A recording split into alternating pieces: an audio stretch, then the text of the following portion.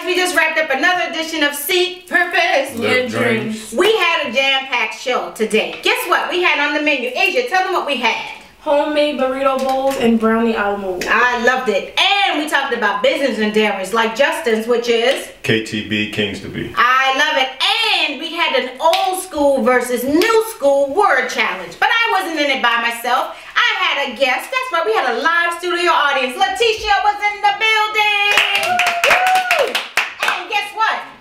The new school lost and we won. So look, if you didn't see the show, go back on the timeline and hit play. In the meantime, in between time, people, be blessed. Over and out. See ya. Bye.